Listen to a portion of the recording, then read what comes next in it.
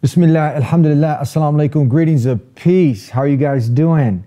Now you're wondering, we're out of our normal studio in Chicago, and I want to thank the Channel 5 here in Bosnia. You guys know, if you've been following along on our Facebook, on our channel, that I've been traveling, and I've been meeting some wonderful people. Over the past going on 11 years, I've been bringing you stories of people who have accepted, who have found, and are living this purpose, the purpose of worshiping the Creator, not the creation, Islam. And there's so many misconceptions about it. So we're bringing you in to different Muslims' lives to connect with them, to understand them. And this is no exception. I got Belamir here, Taekwondo instructor, former, or how are you, Belamir? I'm fine, thank you. How are you? Good, good, alhamdulillah. So you're also a European bodybuilding champion, right, in a certain category. Yeah. You run one of the most successful Taekwondo schools in Sarajevo? Yes, yes. How you been? Oh, I'm fine, Alhamdulillah. So tell us a little bit more about yourself. About myself? What to tell you didn't mention it. When did you start Taekwondo? Oh, I was 14. Yeah. I was 14 now, I'm 42, so Yeah. a long time ago. Well, as you heard, what motivated me to start the program, the Deen Show, and now I'm so excited that, the brothers here from Channel 5, they've set us up where we can go ahead and meet, to help facilitate, because I feel that there's so many misconceptions, Yeah. not only outside of the Muslim community, but also inside of the Muslim community, and particularly here we'll probably focus on the inside and let people from the outside to see what we talk about, to see, because there's a lot of dehumanization, you see? Yeah. And when Yeah. you dehumanize people, what happens? Then you look at them as the other, and then you can drop bombs on them, and all sorts of things happen, right? Yeah. But when they connect, many people watch the Deen Show. We have a 1-800 number, people call, they ask questions, and you'll be amazed. Yeah. So many people are accepting Islam, you follow me? Mashallah. But then you also have people who are living, meaning that living in a predominantly Muslim country. Bosnia is mainly Muslim. Yeah, majority. Yeah. But you also have Catholics, Orthodox, yes. Christian Catholics. Yes. And then you have people here who are born Muslim, Yes. because we have a lot of people who are digging for the truth, and they find it, and man, they are in love, they start praying, fasting, whatnot. But also you have people here who, some people, not just, it's an awakening. Many people are coming back to the masjids and whatnot. But some people, they don't think it's cool to be to be practicing. Maybe you're like, a weirdo and whatnot. But you are a particular case. You did bodybuilding, you did the, Taekwondo, very athletic, nutrition, and you started actually practicing how long ago? You were at an age of 20 around? 20 years ago. Yeah. Tell us, how did that all happen? Well, as you said, a lot of people here are Muslim, but they are not practicing Islam. I was like that also. Usually I was going on Tarawih namaz during the Ramadan, and that's all my practice in Islam. And during one Ramadan, with my good friend, I went to the Tarawih namaz and stay all night in the mosque to make ibadah, because it was 27 nights of Ramadan, and usually people here think that's a Laylatul Qadr. And I was staying in the mosque all night, and during the Salah, a lot of people start crying, and that was make some impression on me. Yeah. I was during that time I was so excited. You're like, why are these people crying? Yeah, of course. But I was starting to cry. I was so excited that I couldn't stand on my legs. My knees are shaking. So I was thinking I'm throwing down. So from that night, I pray every Salah. That's simple as that. Did that interfere with your Taekwondo, with your lifestyle? We see a lot of athletes like Khabib Nurmagomedov. You've heard of him? Yeah, of course. I'm watching him. Yeah, you've seen. There was this one I don't know what athletes. It was amazing. The guy, and these are just live examples of some people like, oh, that's for the old people. You know, when I get 60, 70, then I'll start practicing. No, you don't know if you're going to live that long, right? Course. There's a group of athletes, right? And then the girl comes and she's like scantily dressed, and you can see they show the brother. He puts his. He good puts example. Did you see that? Did you see that one? Yeah. Yeah. So how does that now with you being an athlete, you know, and whatnot? How does Islam fit into the equation? It was very difficult, you know, because I was international referee. I am international referee in Taekwondo. I travel a lot. Every weekend I'm somewhere refereeing or coaching. And when you just mentioned the female, I have a lot of contact with females. And because there are a lot of female referees, a lot of female trainers. And I try to do my best to show myself as a Muslim first of all. I have a beard. I don't shake hands with the women also. It was very difficult to explain foreign people or foreign female coaches or refereeing why I'm like that. You know, here everyone knows that because a lot of people in Sarajevo wearing beard, not shaking hands with the women and that stuff. But I try to do my best to make that as my individual, you know. And I succeed all the time, alhamdulillah. I think people, they respect when people, they hold to a certain moral code, to certain values, whereas many people, it's just like if the wind blows that way, they go that way, you know. Their principles change day in and day out. But even when you mention the shaking of the hands, right? This is something that could be sometimes very uncomfortable. But even when you speak to women, you know, a lot of times, you know, you'll address a woman and say, you know what? It's out of respect. You cannot just walk up to Queen Elizabeth or any of these queens. You can't touch them, right? You're a queen, right? And I don't have the right, you know, to go ahead and touch what's not mine. You follow me? Very good example to explain. So a lot of times at first some people can go from being, you know, kind of insulted, but when she knows she's a queen, and this is out of respect. The cowboys, even in America, they wouldn't touch the women, right? They'd take off their hats and they'd be like showing respect. We've kind of gone away from that. Islam still holds those values. You follow me? So when it's explained, people are like, many women, they start to blush. You know, like, oh, that's so nice. You're right. So that's interesting, but that's the whole purpose. When we get to put things in context, when people are open, their minds are open, we can get this information. A lot of people they really respect that. Yes, and usually, you know, I try to do my best to make myself as a good example for everything. You know, to people when they saw me on the street, they just wanna think that, oh, I want to be Muslim like he is. You know, good body, I don't know, good Taekwondo master, very successful competition results in Taekwondo and that stuff. And I try to people saw me through my success in everything. And just said, I want to be like him. I want to be Muslim like him. Not to be the Muslim, the society doesn't have any use, you know. For leading by example. That's very important. What had you come to a point where you started to reflect and think about purpose? Why are we here? Most people go through life, right? They go through all the activities, 9-to-5 job, Monday through Friday.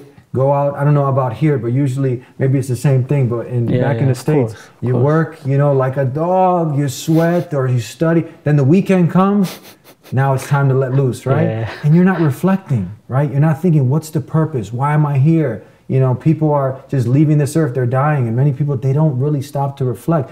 But now, obviously, a Muslim is one who surrenders and submits to God, and now they have a plan, they have a purpose, right? There's hope, and there's struggles, of course, but what had you at that point before you started praying in that? Were you at that point where you're kind of like, you know, thinking, reflecting, what's my purpose in life? Why am I here? Oh no, I was raised as a Muslim. Yeah. So there's not a lot of new things for me. Yeah. In Islam. I know a lot of things, but I didn't practice because I don't know. When I was so young, I was raised by my grandparents. Yeah. You know, and when I was kid, I was go to the mosque often, very often. You know, Yeah.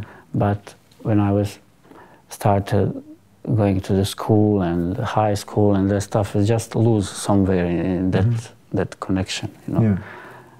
And later I was find the connection again. Yeah. But I was always know there is a God, name is Allah, and my purpose is to serve Him. But I just didn't get that level. Yeah. till I was 20. Did you ever, like when you talk to some of the, let's say, Serbians or Croatians, what do they call God by? What name? Do they say Bog? What do they? Yeah, they just said God. They just say God. Yes. And so that would be in the Serbian, Croatian, Bosnian. How do you translate that? Bog. Bog. Bog, yes. So they say Bog. Yes. When they hear Allah, what do they? Have you ever had a conversation? How do they interpret when you say Allah? Oh, is that something? Do they know that equals God? They know. Yes. Yeah. They know what I'm talking about. Yeah, because some people, like back in America, many people, they have this misconception. There was a lot of propaganda that Allah is some moon god, some pagan god. Was that same thing reached here? That propaganda? No. They were intelligent on that, so they know this is the creator, right? Yes. They know what I'm thinking about. Yeah. Yeah, but usually they have a lot of questions about women, about the covering, the hijab, how can you get 4 women and that stuff. That's usually they are questioning. They don't want to know about Islam, truly Islam. Just make question about certain things. They are so interested, as I mentioned. You know. I found that usually, some of these, side issues, right? Secondary, thirdary, many people they'll bring up, but I think if people can understand the concept of God in Islam, right? That He's one alone worthy of worship, that there's nothing comparable to Him, He has no children, He has no son. These things, the theology of Islam, most people, they're fitra, that brings them in, right? Yeah. And just before I go to my next question, for many of the audience who now are tuning in and they hear, these are really important connecting points, and we can share with our audience where they can bridge that gap of misunderstanding. Did you know that even in the Aramaic language, this is the original language that Jesus spoke, He would say Allah, Allah, really? Allah. Look at that, Allah. That's Allah, the Creator. And Jews and Christians who speak Arabic, in the Bible it says Allah. Right?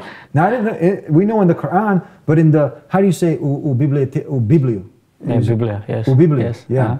Piše u arapski Allah. Jednostavnije, huh? Is it more simple than that? Yeah. Isn't that amazing? Couldn't be. Yeah. So tell us more. You're also involved in really nutrition and whatnot. Oh, yes. Yeah.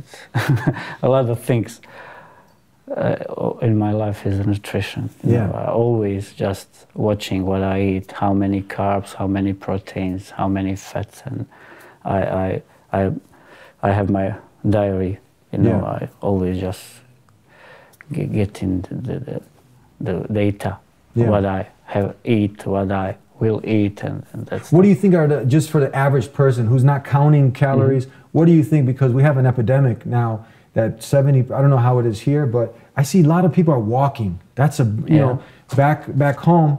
People are stuck. They don't really walk much. They sit at the TV, and many people they end up eating a lot of processed junk foods. That's why I think the latest statistic was around 70% of people back home are overweight or obese. How is it over here in Bosnia? I don't think it's not that big. Huh? That big, no. Yeah. But the fact is that in a couple years we have an awakening of fitness and healthy food and that stuff. And now in every store bigger store, some malls and that stuff, you can buy proteins and a lot of supplements. Every store have a apartment for the healthy food and that stuff. It wasn't like that 5 years ago, but now it is. Yeah. Everyone want to look and eat healthy. Mm-hmm. Yeah, that's a good thing. Very good for fitness business. Yeah. What do you recommend people to the foods to? Sometimes it's one thing we recommend, like a lot of times, fruits and vegetable, real foods, right? Mm-hmm. What are the things that you like? Say the top 2, 3 food to not eat. What would you say? Stay away from this if you want to, protect your health. Oh, fast food. Processed food, right? Fake. Yeah. We call it fake food. That's fake food. Yeah. There's a lot of stuff you don't need for your body, and it's fast food. Yeah. What about?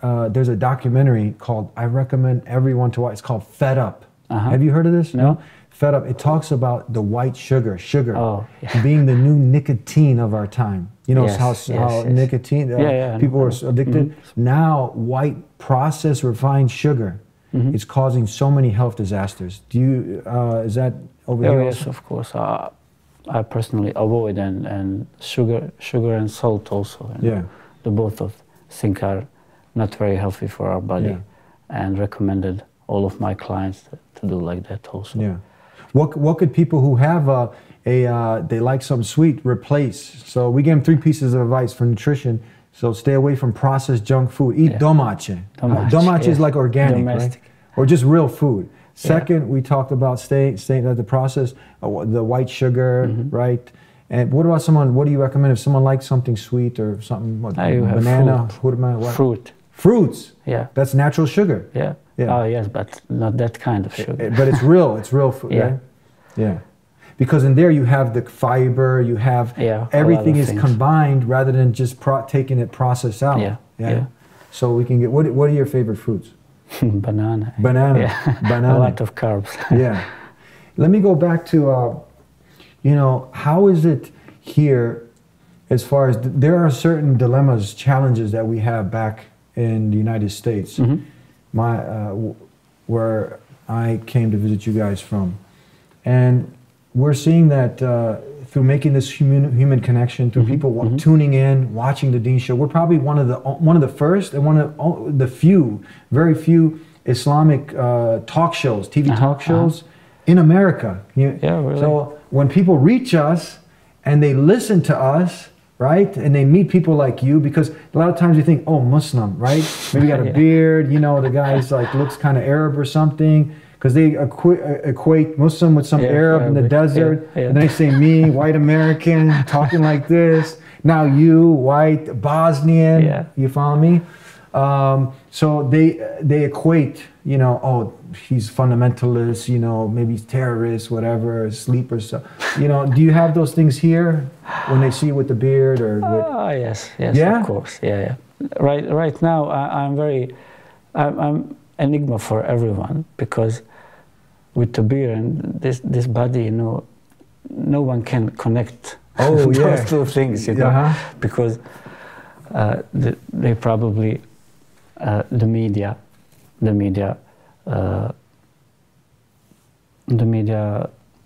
started to make people minds that they think just one thing. When they saw the people with the beard, they just want to show terrorists.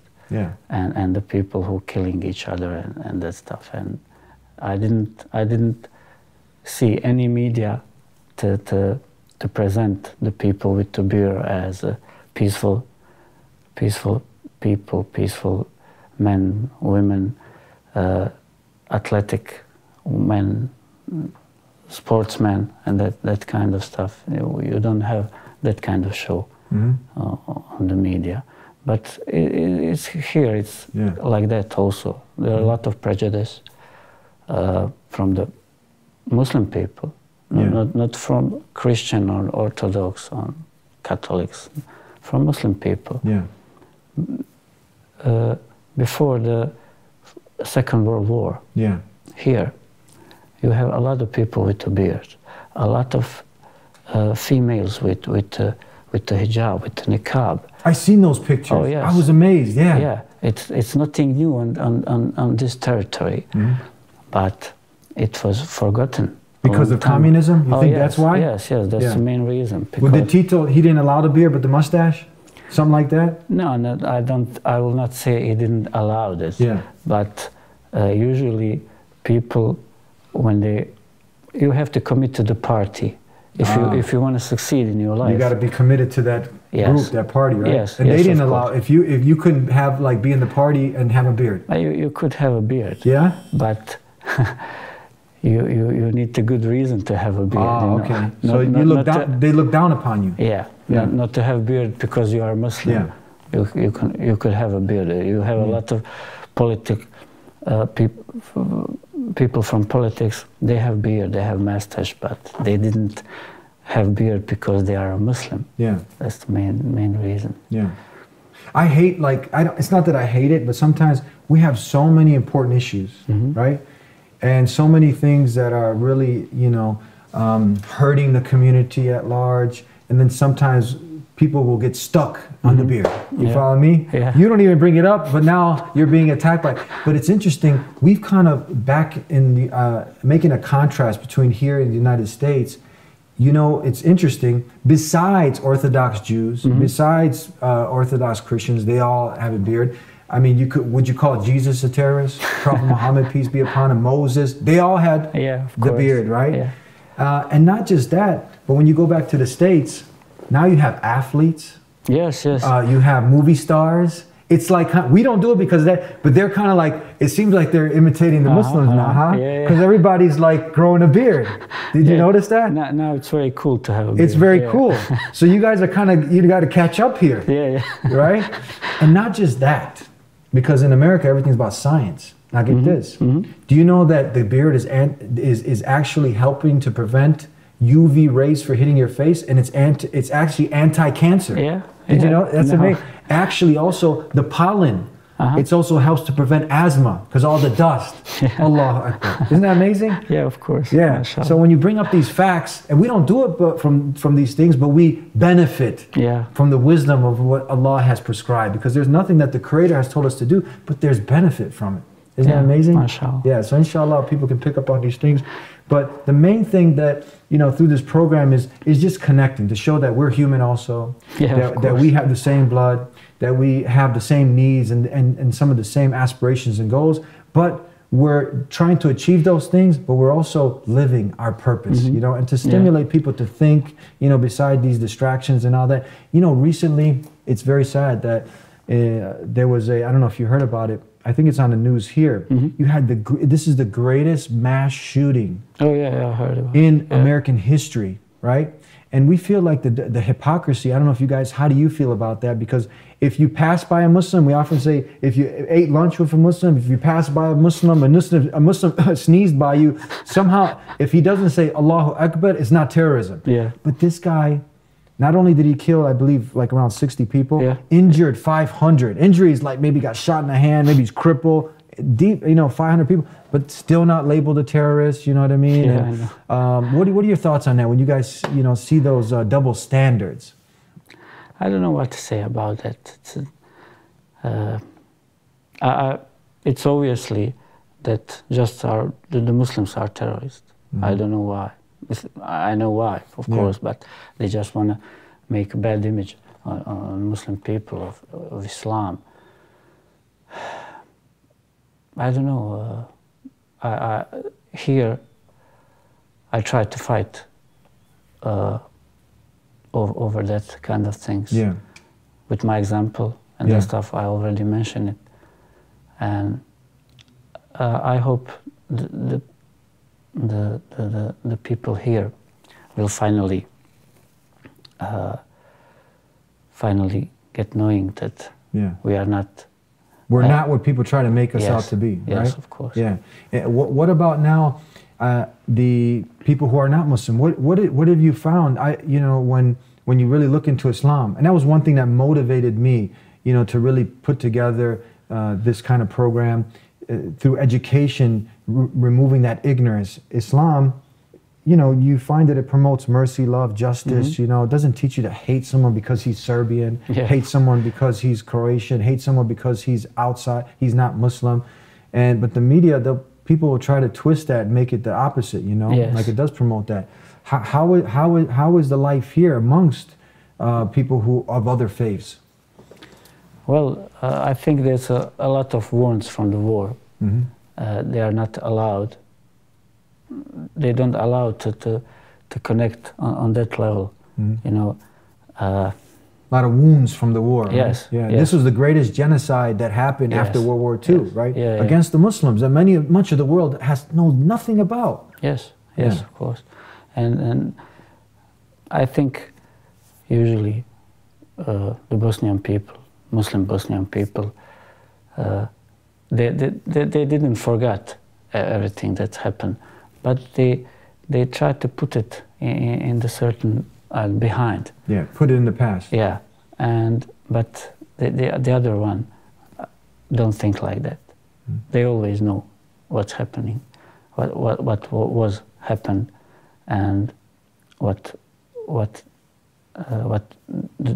they need to do in the future. But usually I don't have problem with Croatian, with Serbs. So we are communicating because of we are seeing each other on the competition all the time. We train together. Our competitors are together in the national team and that stuff. And the sport is very different level from the common life.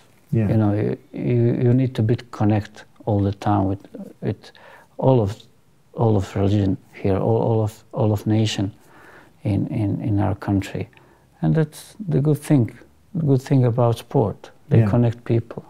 So would that be your advice also for the parents maybe watching? Get your kids involved in sports. Oh, sport activity. The kids have to practice some kind of sport. They really need, because they will learn a lot of things. They will travel. They will find how to survive by themselves without the parents and the stuff. It's very good for the kids. Yeah. Well, I do thank you. Thank you for joining me. Oh, thank you here for the invitation. On the Dean Show at Channel 5 in Bosnia. Out of all places, we still up and running, continuing strong. Jazakallah khair. Thank you, my brother. Thank you very much. Thank you. And I want to thank you guys for tuning in, and continue to tune in. We're going to bring you some wonderful episodes here from Bosnia. Follow me on my Facebook page, subscribe on the YouTube that we have, and connect. For those tuning in, connect. You see, I'm trying to bring to life a Muslim's life, so you can so we can humanize what people are trying to dehumanize. And visit your mosque. You have a number you can call, 1-800-662-ISLAM. Ask your questions, and then you can make your judgments from there. And hope to see you again next time here, same channel, same time on the Dean Show. Peace be with you. Assalamu alaikum.